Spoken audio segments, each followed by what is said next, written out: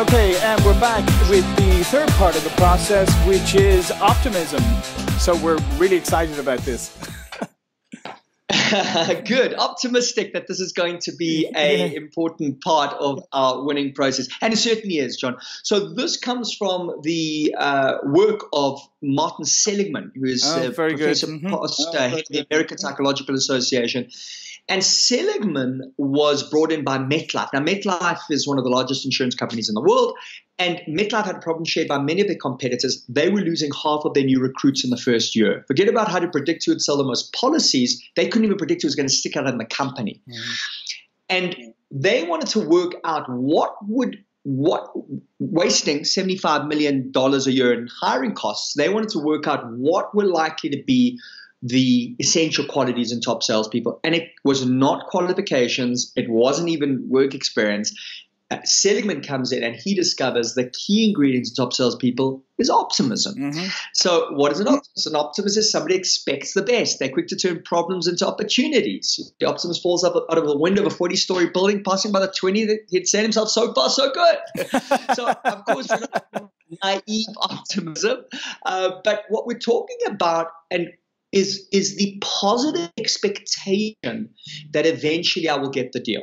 Why is this so critical in sales? Well, it's so critical quite simply because of this. And this is the most important number for all of us in pitching and sales to know, is that it takes between 5 and 12 exposures to a new product or service or person before people will be comfortable enough to buy. 5 to 12 exposures.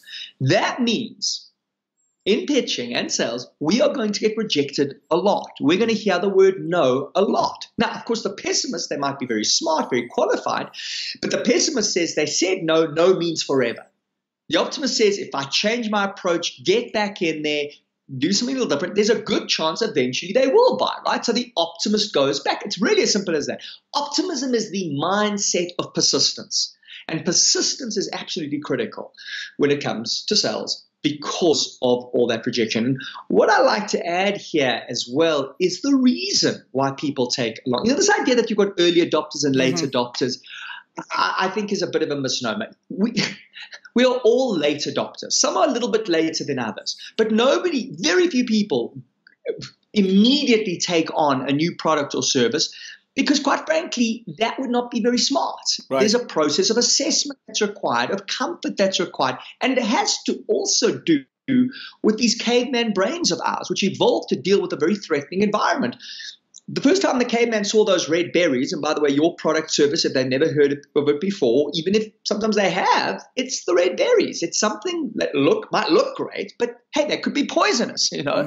And so the caveman ancestor did not immediately eat the red berries. They first, gave them to the dog, then gave them to that uncle they didn't like so much, and then they might have tasted them.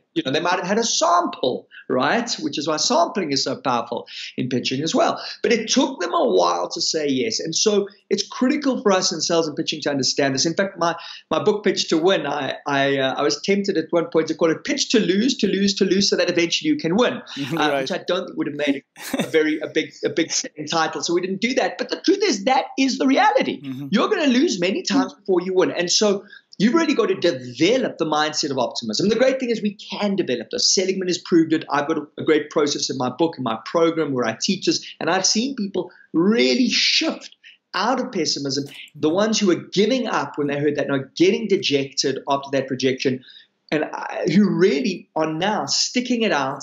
And ultimately, those tend to be the most successful people, the ones who stick it out. Yeah, no, I couldn't agree more. And we're big fans of Seligman ourselves here at Pipeliner and SalesPOP. And I think the other thing is Justin, is optimism. Is I think number one, obviously people feed off it, but number two, I mean, it's the people who believe that there is a solution. And as you say in sales, like, you're going to get a lot of rejection. But if you always believe that there is a solution to whatever problem or obstacle you're facing, I think that allows you to get into an optimistic frame of mind. I think, a lot of people just give up. But I mean, I think what you've got to do is, even in the bleakest moments of your life, say, okay, there's a solution. I just need to find it. Absolutely. And in fact, John, that talks to the two questions that I teach to shift from pessimism to optimism. And one of them is, what can I do about this? Which is what prompts the brain to the solution. And the brain is very responsive to the questions we ask, but we've got to ask the right questions. If you ask, why can't I get what I want? The brain will find an answer, because you're an idiot, or because there's no opportunities, or because, the economy is bad, or because the brain will find a reason to stop your finding a solution. So we don't want to ask, why can't I? We want to ask, how can I? Yeah. What can I do differently? What are those possible solutions? And know that every rejection is also a potential lesson. Hey, what can I learn from this? What could I do differently? Right? There's real opportunity.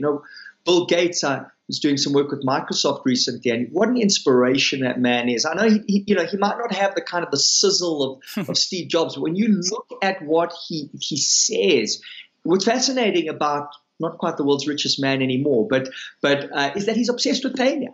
So some of the pearlers from Bill Gates, he says, success, the biggest impediment to progress is success, because it makes us complacent. Right. It's failure that gets you going, hey, okay, I didn't get this deal. What happened? What can I can tell you something that I would say my career has been built on setbacks. It's when things that don't go right that you go, hey, okay, what can I do different again? That's what makes us better. This is the beautiful thing about pain, about setback, is that it's not to be shunned.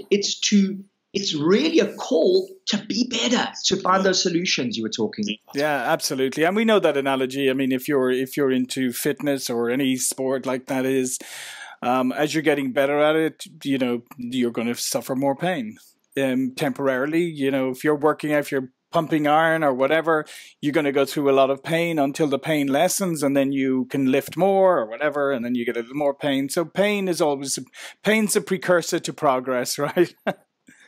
Absolutely.